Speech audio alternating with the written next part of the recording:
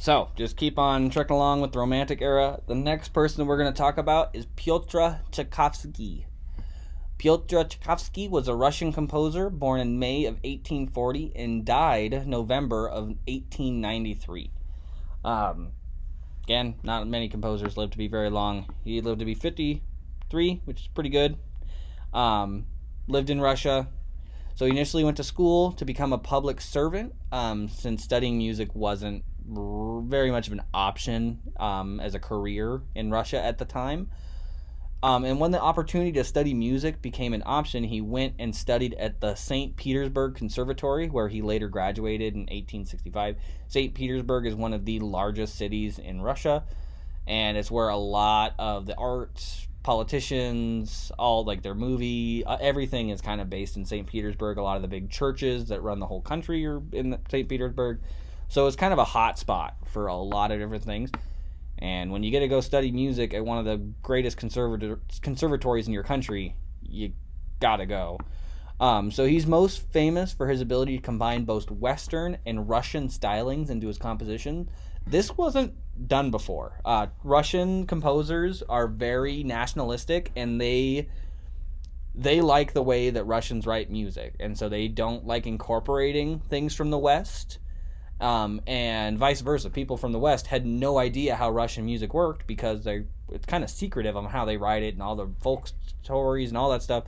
And so he kind of incorporated these two worlds together, and the reason why we know so much about both of these worlds now is largely due to him just kind of breaking these barriers down.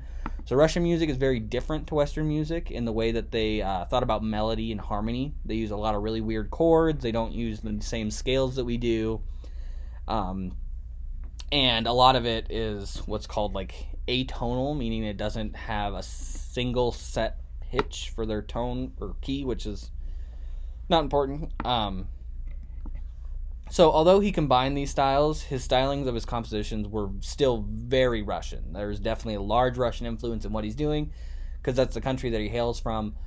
But he was experimental with how he started to do these things, which is really important because then it sets the stage for everybody to come after him to kind of steal from this and borrow.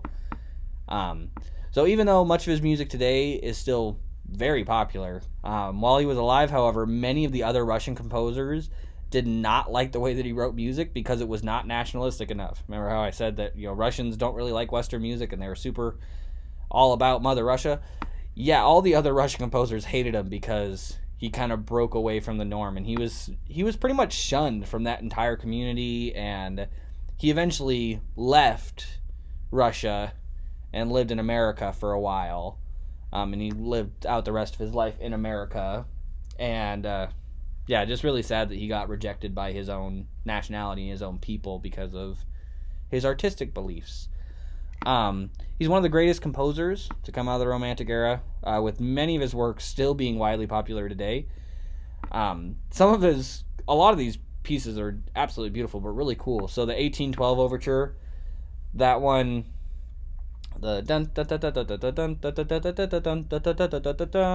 that was this guy. Also, the cool thing about the 1812 Overture is at the very, very end, it calls for actual cannon fire. And so in some performances, they'll get real cannons to shoot off blanks.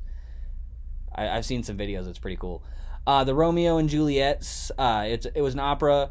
If you've ever heard any, like, cliche, like love music, the da-na, da-na-na-na-na, I'm singing it terribly. He wrote that Romeo and Juliet suite that then became like the trope for any romantic music. Like not romantic as in romantic style, but as romantic love. He kind of started that with the Romeo and Juliet. He wrote the Nutcracker suite. This is probably one of the most recognizable piece of Romantic era works because they remake it every couple of years under a new film, new movie, new play, new musical, something. The Nutcracker has been done so many times that it's crazy. It's absolutely crazy. No other classical piece of music has ever been redone that much.